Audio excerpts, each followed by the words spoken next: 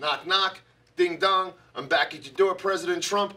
Anthony, 0420 Inc., the cannabis industry amplifier. We're gonna beat the hinges off the front door of the White House if we have to get this sit down. Maybe we can do it over Memorial Day weekend, a barbecue. I'll bring the steaks. I'm sure you got the finest assortment of ketchups known to man. I'll be thrilled to try them out. Last week we talked to you about pain, physical pain, and what happens. You know, the doctors with the pharmacist, they give it to the patient sells it to the community. Bang!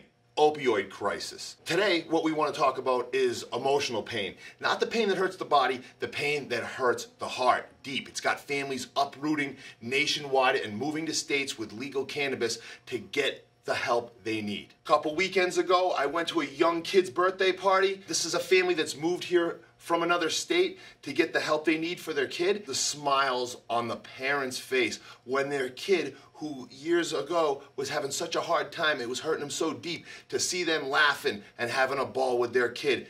That's priceless. And that's what this is about. It's not about getting high and blowing hits in a cop's face. It's not about that. You got families that need this help, and the pain's deep. There's a lot of families that have uprooted and moved right here to get this type of medicine. Once you make it legal nationwide, medically at least, bare minimum, you no longer have a situation where you have a group coming in from South Dakota, picking up pounds, driving it back over state lines, and then they went back and they get robbed, someone gets shot because it has such a high resale value. You can stop that. You can, in one swipe of a pen, make it where no one has to come here and pick up medicine and drive it back and take that whole risk. That can stop right away. One swipe of a pen enacts medical nationwide.